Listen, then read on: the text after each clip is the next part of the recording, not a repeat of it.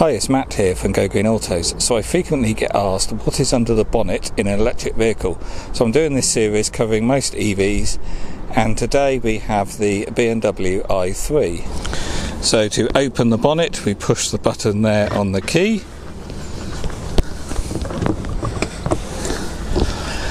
And apart from rubbish from the trees, what you have under the bonnet here is a storage area. And then the other components are hidden under these fabric panels held down with Velcro. If I take them both off. So there isn't an awful lot under the bonnet on an i3 because the i3 is rear wheel drive, and I'll show you that in a minute. But here we have our brake fluid reservoir, we've got our washer bottle. The headlights take up most of the bonnet because the i3 does have a very small front end. So on this side of the vehicle we've got a coolant bottle here.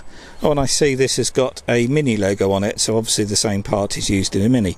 But all electric cars have coolant and a little radiator up front, and then that pumps coolant around the electric motor to keep that cool. We've got a second bottle here. I'm not sure what that is used for. It's the first time I've looked under here. I would imagine that's probably for the heating system, because this has a resistive heating system, and often they will just heat up water and pump that through the heater matrix, but I'm not 100% sure. I'm sure someone will correct me in the comments. And then at the back here, hidden right at the back, is your 12-volt battery, which they've put it in the most ridiculous place, very difficult to access. But it doesn't use a standard 12-volt battery. It's a much smaller battery, very narrow but tall, a bit like a motorcycle battery really. So all electric cars have 12-volt batteries, and that is because the majority of the car uses traditional components, and it's all 12 volts. So your headlights, wipers, dash, radio, and all the ECUs in the car are all 12 volt. And just like a normal car, it's completely reliant on the 12-volt battery to start the car.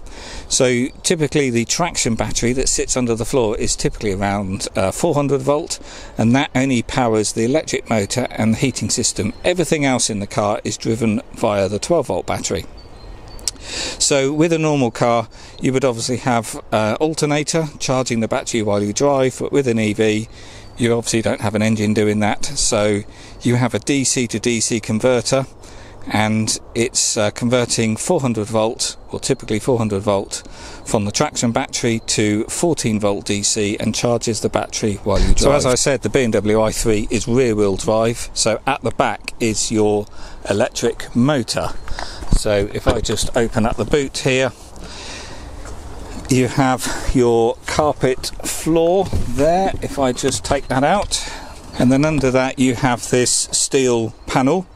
If you've got the range extender version, you have an access cover there which allows you to get to the dipstick and check your oil level. And this cover is held down with 8 or so screws, which I've already removed. So if we remove the cover, so this i3 is a range extender version. So this is the range extender. It's a petrol engine, and it just acts as a generator. It doesn't drive the wheels at all, and while you're driving, when your battery gets down to 6.5% state of charge, this will fire up and it charges the battery while you drive to extend your range. And here's our oil dipstick, and then under here is where you fill it with oil, and it has this little noise insulation cover on the top. And then on this side is the electric motor.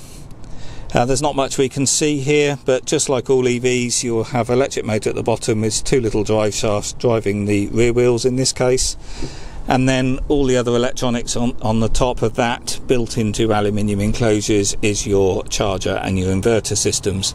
And like all EVs, everything that is high voltage is coloured orange. So the orange cables here will be bringing the power from the traction battery underneath the floor, which is typically 400 volt, and also the cables from the charge ports. If you have a pure battery EV, without the range extender, then you have a big void here, but you can't access it because obviously you got the metal protection cover on the top. But I have seen someone in Europe, I think in Holland maybe, that has designed a product that is a metal storage box. So it allows you to use that that void and sort of store your charge cables and things in there, which replaces that metal plate. And on the i3, the charge ports are here at the back.